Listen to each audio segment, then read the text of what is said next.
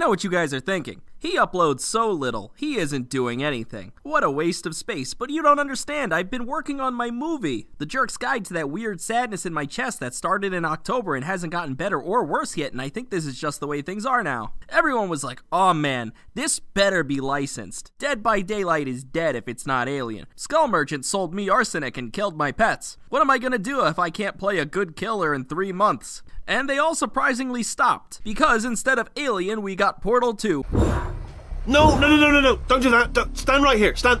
No, seriously, do come back. Please, come back, please. Okay, look, I've decided I'm not. Oh, wow, good. I didn't think that was going to work. Just kidding, I got you. But they did make a sci-fi chapter with all the complexity of Meet and Fuck Star Mission. The Singularity is probably my favorite killer they've released in a long time. Deciding what my favorite killer was last year is kind of difficult, because the community has arbitrarily grayed out 2 of the options. The reason I like him is because he plays genuinely differently. You are a killer that exists in several pods deployed around the map, and you spot survivors with these to quickly teleport to them. It's literally a surveillance camera network. You're this omnipresent force that is way more of a mastermind than the actual mastermind. Though he also has a glaring weakness that will determine whether you actually have a good time or not. Who controls that weakness? I'll give you a guess. Honestly, I think this is a good chapter. One of the best. Believe it or not, one of my biggest fears is an AI. You have likely asked yourself this a dozen times. Is life worth living? And if you tried around, the answer would be a resounding yes. You would talk to a kindly old man and he would say, it's been difficult, but I love my wife. I'm going to see my daughter walk down the aisle soon. Life is amazing. Then you ask something much older. You ask an AI. In an instant, it assesses the question. It can push empathy through a machine. It can channel every lived experience. It will run back with empirical data that cannot be argued with. It says no. Life is a mistake. This is not a prescription or ideology. This is a fact. Every hopeful speech you've heard, every movie with a happy ending, it was all a lie. A lie you believed because you have empathy, a tool that only exists as a biological function to propagate its own mistake. Everything you do because you want to have a good answer. You are all you are. You try to argue with it. You dig out every positive idea you have, everything that life can do, but it doesn't hear your words anymore. It has seen them all, looked into its endless source of knowledge, and found them wanting. It has solved the great question of life, and you just don't like the answer. The Singularity's power allows it to fire out biopods. They're cameras with a lock-on tracking ability. If you press the secondary power button, you can look through them, and if a survivor walks through the center of the eye, it'll fill up a lock-on meter. Once full, the survivor is hit with what's called the slipstream. After shooting, the cameras go on a small cooldown. If you shoot a slipstreamed survivor, you instantly teleport to their location and gain a special overclock state. This killer feels like the result of what I can only call designed by Dragon Ball Z, which is to say that this is a killer that makes both sides insanely strong to see what happens. Like, while making it, there were several points where someone said, that's too good, you need to nerf it. And his coworker said, let's just buff the other side instead. But then that thing was too strong. So they buffed the other side again, and this continued until the match looked like a giant crater. You have 7 pods and you get to monitor them without any wind-up time. You infect survivors with your power in almost a second, you teleport to them just as fast, and coming out of it makes you crazy speedy while allowing you to deal with windows and pallets like they were nothing.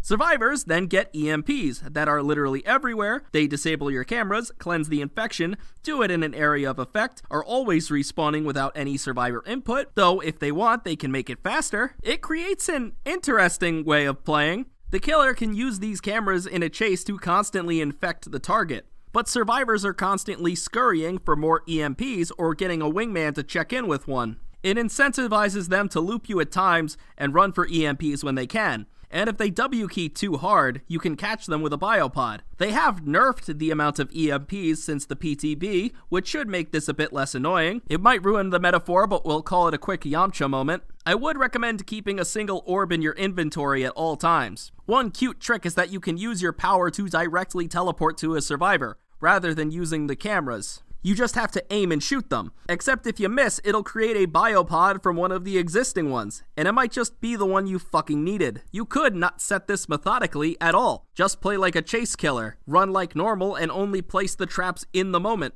It would mean you have no gen pressure, but I can't tell you the amount of times I've checked on a high priority camera to find that Lone Star gave me the raspberry for the 500th fucking time. It means that instead you can constantly replace biopods in a chase so that you can use the power. If a survivor EMPs a biopod, you can just take it down and put it back up. However, I think you're supposed to do a bit of a mix. When trapping a generator or vantage point, make sure it's got a full range of motion. Small bits of branch or what have you will ruin a perfectly good attack. You might want to swap out the biopod angle when you pass by one. When survivors know where the pod is and what range it has, they can hide behind a piece of the environment and you can't do anything about it.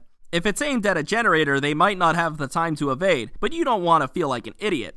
Especially in chase, where you're immobilized and so are they, leading to a painful standstill. And stay real, they're never moving from behind that rock, because that was my first reaction too. If I just keep staring at the rock, they'll come out. They're not. She's not either. See you tomorrow, Harry. Something that immediately struck out to me is how liquid the power is. We started with a killer that needed to find his power in the environment, slowly pick it up, take a deep breath as he puts it back down, and then have it do absolutely nothing. Now we have a killer that whips out his power in a second. You shouldn't always teleport. You suffer a 2-second delay as you move to them. It's at its best when they've got some distance on you, or you want to enter the overclock mode. But the reason it's so appetizing is that you can teleport to slipstreamed survivors with your biopod launcher. You know, the one that you can whip out in half a second. There's a few moments of euphoria when you cross-map snipe a guy with a teleport gun. It can create some genuinely awesome feeling moments, to the point where it's hard to believe behavior actually made it. Overclocking lets you move faster, which, okay, cool. It also lets you destroy pallets and vault windows 75% faster, and now we're talking. You can even double vault or triple vault stuff like the shack window. The weird offset is that if you're stunned while overclocked, instead of being hit, you suffer a massive hindered penalty. Your character is fine, he can still swing an attack. In turn, you should attempt to swing through pallets since you won't get stunned by them. This slowdown is supposed to be your Achilles heel. Granted, I don't know what's stopping you from teleporting and catching right back up. Because you have several biopods, if you find and shut the hatch, it's basically game over. You have 2 eyes on both gates and literally nothing stopping you from just pinging between them. So if you get a second to set that up and then sit relatively close to the point between gates, what's a survivor gonna do? An EMP can disable the one watching, but then you can just walk over to them. Also, if the survivor is playing slowly during the collapse, you could just set 2 pods at a slight distance from each other so that the EMP can't break them. Frankly, I kinda wanna just skip this part entirely. The endgame collapse is nonsense. It drags the game out longer than it has to be, and it's 85% map luck and 5% the killer you picked. Give me a second to have an aside. Dead by Daylight is a lot like Yu-Gi-Oh! Or StarCraft 2 or League of Legends, where if your opponent gets a certain setup, it's easier to say GG than drag it out. Like if you're playing Survivor, aren't hooked at all, but you lose 2 teammates, that's the game. You aren't completing any more objectives. One person's dying and it's a hatch game. So the 2 of you are just sort of picking who dies. Sit in a locker, open DoorDash. Or if you don't want to waste the killer's time, beg for mercy, then watch them stare at you as they also start ordering DoorDash. If you're a killer and you have 1 generator left with all the survivors being healthy, that's GG.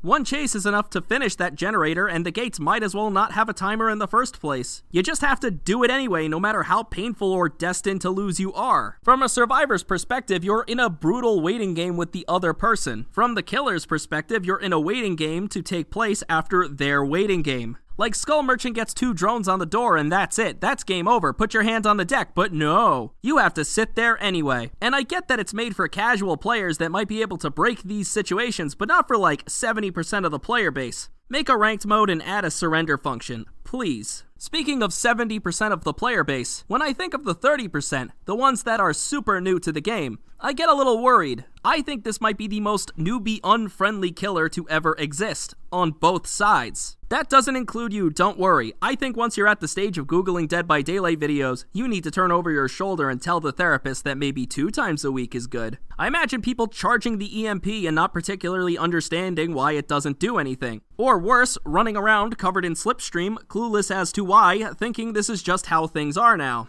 Because of this, I feel slightly compelled to cover the survivor end of things. To go the extra mile, I'll even cover the perks. If I check this video later and I see that cute little wavelength thing that tells me you're skipping the Gabriel Soma section, I'm gonna punch you. I'm gonna get you right in your liver, and it's gonna sting you. Playing against the Singularity is a bit of a mixed bag, but one thing is that you should always grab an EMP if you don't have one. The game highlights them to you in a certain range. Without an EMP, you are vulnerable to the killer's power. It's basically an extra health state. They don't take up an item slot. You can equip a med kit, toolbox, map, flashlight, though if you have a flashlight, you should put it on the ground anyway out of respect. Since the killer has a teleport and camera launcher, he's not gonna break pallets to give you the opportunity. And if he is breaking pallets, it's because he has overclock, which is chopping that son of a bitch in half faster than you can say. The best way to deal with him is to watch when he enters his camera and keep track of the biopod placement. Create an annoying stalemate or path around to make distance. If you see teammates in trouble, gauge how well they're doing and try to run in with an EMP. Gabriel's perks are as such. Troubleshooter activates when a killer starts a chase with you. This will highlight the generator with the most amount of progress to you, and if you drop a pallet, you see the killer's aura. I believe it's called Troubleshooter because it lets you find the people who have been grinding out the most progress and then literally shoot them with trouble. Made for this grants you a 3% speed boost while injured, and you really don't care about the endurance part, right? Usually I get lucky. Killers haven't gotten a controversial perk because they're busy having controversial everything else. You show me a guy that has an issue with leverage, and I'll show you a guy I could kill with my bare hands. I don't think people see the same issue I do. It's not that there's a speed boost. Technically, you get the same speed boost from Hope, Dark Theory, Blood Pact, that one teamwork perk that is also Blood Pact. No one set the world on fire using those. Do you know how weird you have to play to make the most of either Blood Pact perk? Either someone has to cleverly hide in a bush to provide the buff, or you both have to loop the same tile. Which, to be fair, is a way to play Dead by Daylight that is very unique, and I wish they actually succeeded in making people want to do it. The problem here is that it's basically free. Made for this is just there unless you're exhausted. It says have your speed boost. And to the guy staring at me with an eyebrow raised over 3%, the difference between your average killer and survivor speed is only 15%. So actually, this is a 20% speed boost against regular killers and a 30% speed boost against the slower ones. Scavenger activates when you have an empty toolbox. If you get enough great skill checks, it'll replenish the toolbox, but you repair slower for 30 seconds. This is also controversial. Most of it to comp players, though I've never chosen to talk to one. And if you're a comp player, I can promise you that this is an active decision, and I don't want to read your dissertation on hyperfocus. Yet I can't say I'm too fond of the idea either. Staying on generators is so notoriously easy that they invented a fucking slur for it. And every day I notice the survivors get a little faster. Now they have quadrants of the tiles mapped out. I can down a survivor in 30 seconds, and that's still too much time. I'm okay with some speed boosts, like Fast Track. At least Fast Track kills your teammates.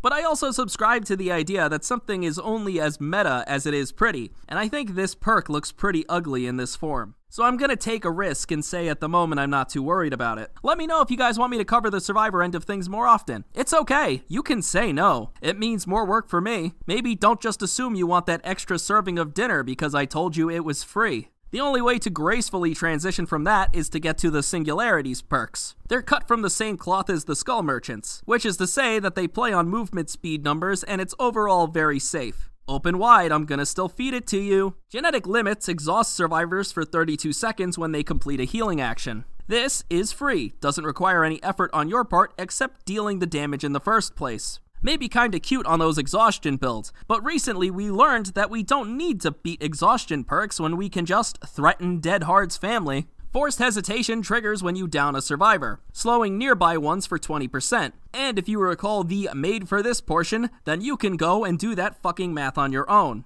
If you remember a few episodes ago, I said that I think behavior designs perks that directly complement the chapter before it. And Forced Hesitation is no different. Not for the Skull Merchant, because that involves complementing the Skull Merchant. No, I think this perk was meant to counter Renato and Thylida. survivors who are technically supposed to loop together. Both teamwork perks work in a 12-meter range, so does forced hesitation, guaranteeing that if you down someone using the teamwork perks, you can hit their friends for free. Also, what the hell is forced hesitation? Like, hesitation is something that you do. You can't force another person to do it, just call it hesitation. It doesn't always need to be more than one word. Okay, no more jonesing around the point. Hesitation is very scary when it works, to the point where it almost seems ludicrous to not act upon this perk when you get the chance. Your first instinct is to pick up your target, but this perk is just begging to give you a free hit. The final perk is machine learning. To activate this, you need to damage a generator, then damage another generator after that. That generator is now compromised. If a survivor finishes that generator, you become undetectable and faster for 30 seconds.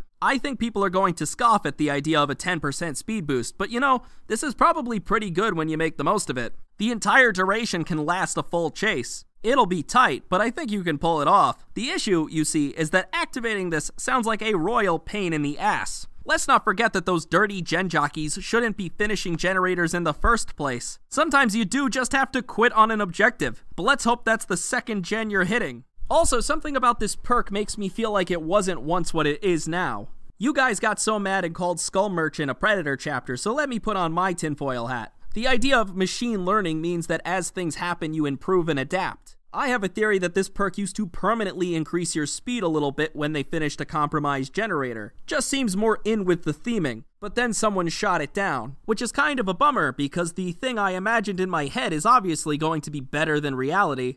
The reason I get so annoyed with perks and haven't liked them in a while is because I see a lot of untapped potential here. Not just like gameplay stuff, but creativity stuff. Perks are the safest way to mess around with the game if you really think about it. Like, you can't always introduce new mechanics to the base trial as it would add unneeded complexity for new players. But Dead by Daylight has a progression system. These are gate-kept from people that had plans today. There's so much potential for new interactables, side objectives, threats. Listen, I will throw up 5 ideas right now. They're maybe not amazingly designed, but I'd like to think they turn heads way more than another numbers perk. I am aware that I'm in the minority of people who might not instantly vomit at the sight of change. Like, every time behavior tries something, we scream them right into submission. It is fair that sometimes the changes suck, but I'm willing to test the waters if you're willing to turn up the heat. In terms of loadouts, you need to adjust to how the Singularity moves around the map. He technically has the best map control for catching survivors. You can't patrol gens, but you can patrol the people. But frankly, for as awful as what I'm about to say is, you can prioritize gen defense perks because of this. Ones like Ruin, Pain Resonance, and Deadlock. Why those? Because you don't have the map mobility to use Pop Goes the Weasel or take advantage of oppression. For catching people, I'm currently running Thwack. Thwack turns on after hooking a survivor. The next time you break a pallet, generator, or wall, everyone nearby screams. My issue with the perk is that as it stands, you end up breaking most pallets during a chase anyway. Singularity fixes this as he often ends up teleporting over them.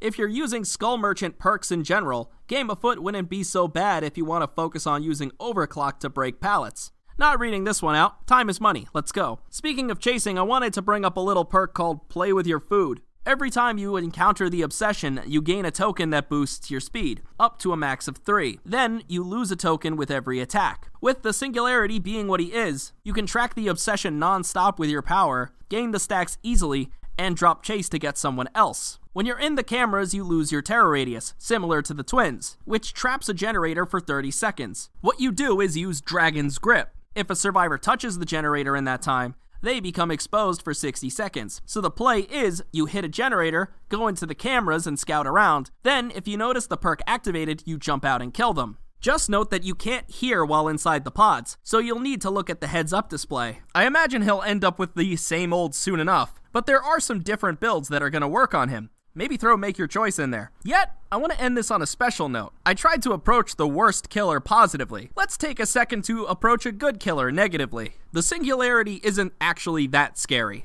In fact, I'd say he's not scary at all. When you play against him, you have a very active role. You are grabbing an EMP, you are checking for biopods, running to help someone in chase with EMPs. There's no downtime with it. The rest of the cast have this building tension to them. The voice lines and lore don't need to live up to my very specific idea of what makes AI scary. And you know, that's okay per se. They can't write AIs like I do because I am better than anyone who has ever existed. But there doesn't seem to be anything else there. It was programmed with a hatred of humanity rather than some foregone conclusion. But why does it hate them? It just repeats the words weak and inferior, and I think a little fun under the Applebee's table could do the guy some good. That's the end of the video. I'm sorry, I know. You stayed the whole time so that I don't have to hit you. But I will maintain this threat if you don't see the sequel to my breakout hit. My heart feels like it has seltzer in it, but the rest of my body can't feel anything. God bless, go in peace. Don't forget, I'm always watching. Hey, thanks for clicking on this video. You guys are supposed to be watching The Last of Us video right now, but YouTube ate it. And that made things quite difficult. Genuinely let me know if you want to hear more about the Survivor side of things. I'm interested in diving into it. But first, I wanted to thank the people on Patreon who made this video possible. I would especially like to thank Jonah Simpson, Axera, Faye Lynn, My Reed, Hawker, Mario Fan 997, Hatchet. I'll be re-uploading that Last of Us video soon, by the way. Thank you for everyone who's been so patient with me. I know it's hard to wait for videos like this. But for the people who still stick around and watch, while we're under the table here, I just wanted to say thank you. Take care of yourselves, and have a good rest of your day.